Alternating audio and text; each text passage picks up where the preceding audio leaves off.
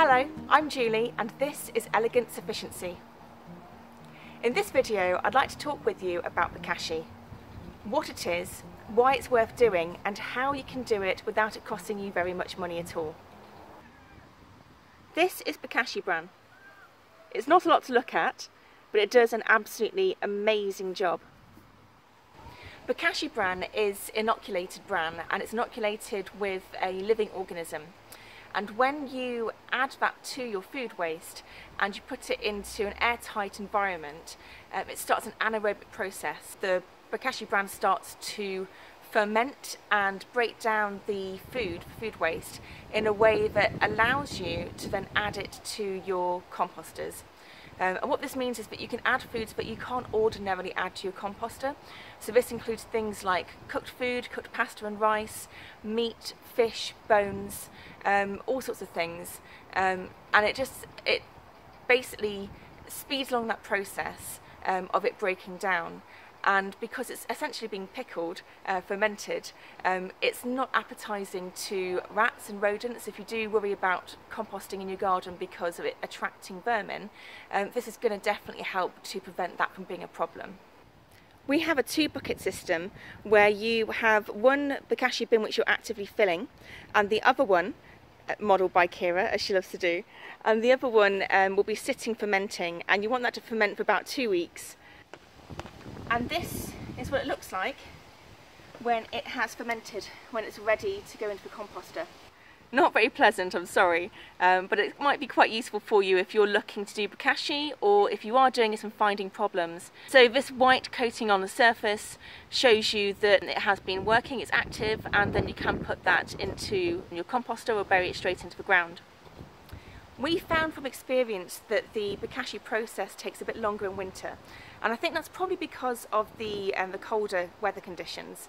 So we've kind of changed what we do slightly. We used to keep the Bokashi buckets in the garage, and now the one that we're resting, that's fermenting, we put that one into the front garden and it sits in the sunshine, so hopefully the warmth of the sun will help to kind of speed things along a little bit.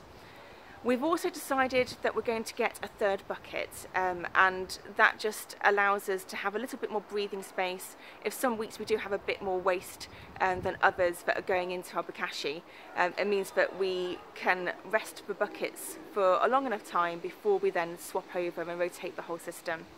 And it's quite handy that we are doing that, because it means that now I get the opportunity to share with you how it is that we make our Bokashi buckets.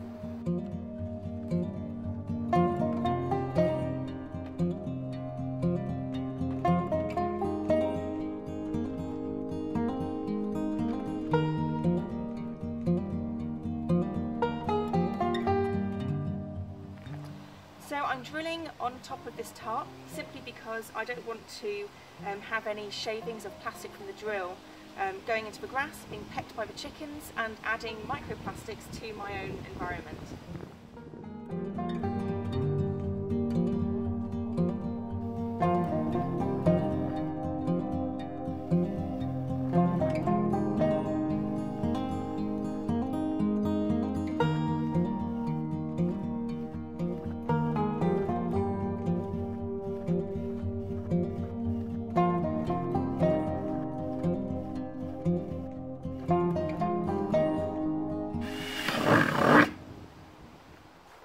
And with the lid, it's a simple case of just cutting the rim off with your scissors, and then you're left with a nice flat disc which you can use to press down on top of your Bokashi. Some people use a plate, but I figure we've got the spare lid, might as well put it to use. And then that will help to keep the air from making contact with your food waste and Bokashi, which helps it to just do that process a lot faster.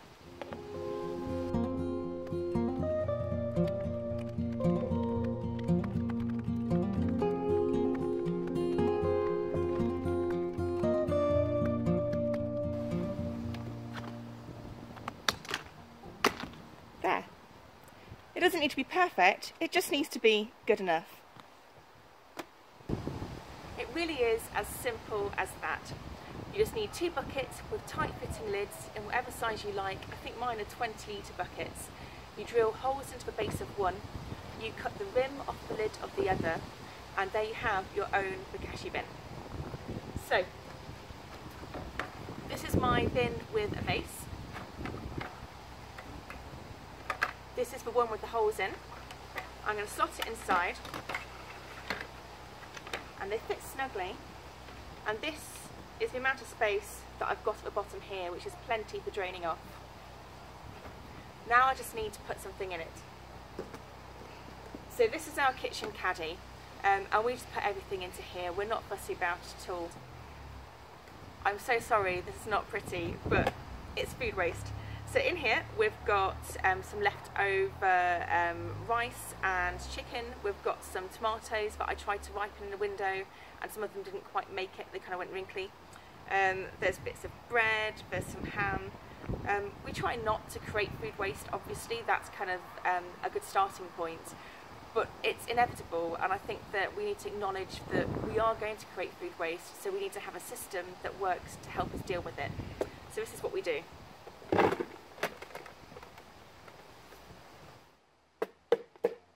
So it all goes straight in there.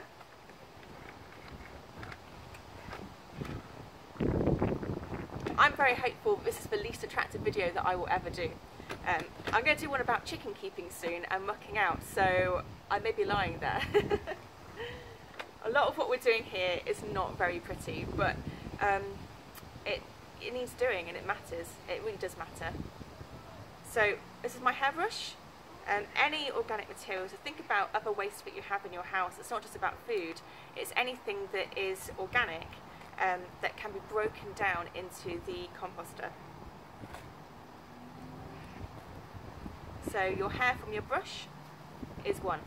Fabric scraps is another. So if, like me, you're into the whole kind of homesteading experience and you like to do a lot of crafting and things in the house, as well as the growing and raising that you're doing in the garden, then you might have some raw natural materials from crafting that you've been doing.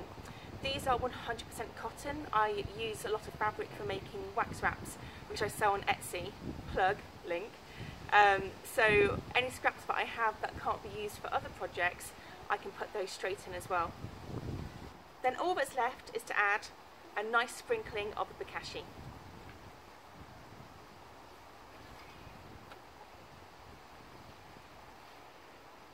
You want to cover everything with bokashi, have a nice even layer going across the top. And this will help to make sure that it's going to be doing its job evenly, and basically creating the world's most disgusting lasagna. So you add a layer of organic materials and food waste, and then you sprinkle your bokashi on top. And then you do it again and again and again. And each time you are placing the lid down on top, so you're squashing it down, you're keeping the air out by making sure you've got a nice sealing lid that you put on the top of it.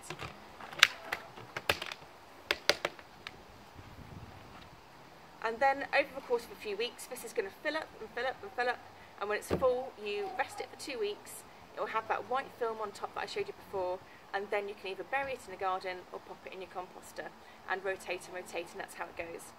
My family and I have been doing this for, it's going to be 2 years now, I think, and it has been the single biggest change that we have made on our journey towards zero waste.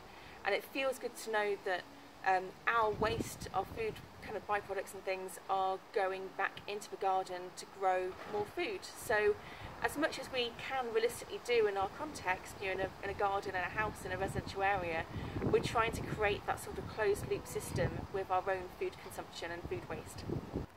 Since we started to bokashi our food waste, we have seen a dramatic drop in the amount of volume in our general waste bin. So that's a bin that for most people would go into landfill, and for us does go for incineration.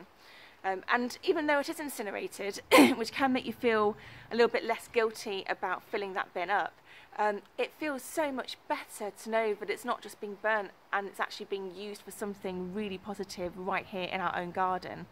It's nice to know that there are no smells, there's no wet leaks. If you have to go back into your kitchen bin, your general waste bin, it's not disgusting. It is no different to the recycling bin, except the contents are things that cannot be recycled.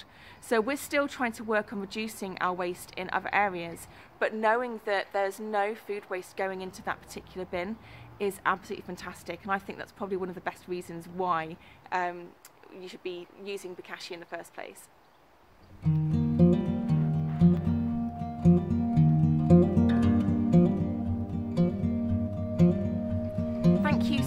much for watching this video. I really appreciate you taking the time to look at the videos that I'm making, and I really hope that this has been useful for you in some way. It might be that you're able to kind of, you know, pop out tomorrow and buy a bucket and get cracking on with it, or perhaps you're not quite at that stage yet, but either way I really hope that this has been informative and maybe inspired you to do something like Bokashi in your own space. I'm very new to YouTube. This is my third edited video, my second with music, my first how-to guide, so everything that I'm doing here on my channel is very, very new. I really appreciate it if you do take the time to leave me a comment down below, let me know your thoughts, ask me questions. I really do read everything and I will get back to you. If you like what you see here, then please do think about subscribing. So if you want to receive notifications about all the videos that I have coming out, then hit that bell as well.